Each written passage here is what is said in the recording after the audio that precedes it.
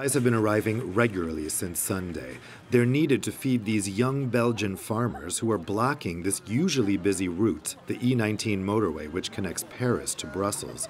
On the eve of an EU summit, they positioned themselves 10 kilometers from the Belgian capital with one objective: to put pressure on the 27 EU leaders.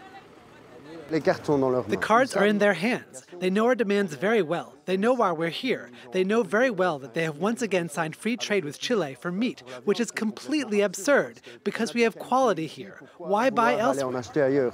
This questioning free trade agreements is also happening in other European countries. Also a target of their anger, EU environmental measures.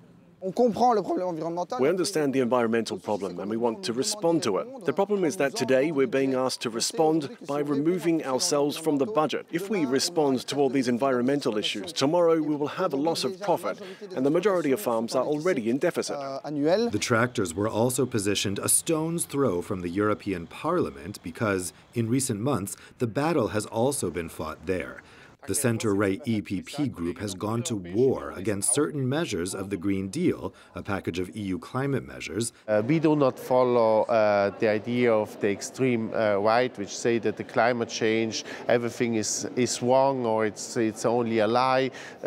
So we are not climate liars. We take the thing seriously.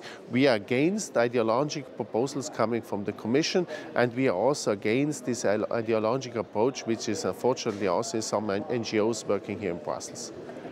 But it's difficult for Ursula von der Leyen to stray too far from the Green Deal, a defining policy of her Commission, when she's expected to ask EU leaders for a second term.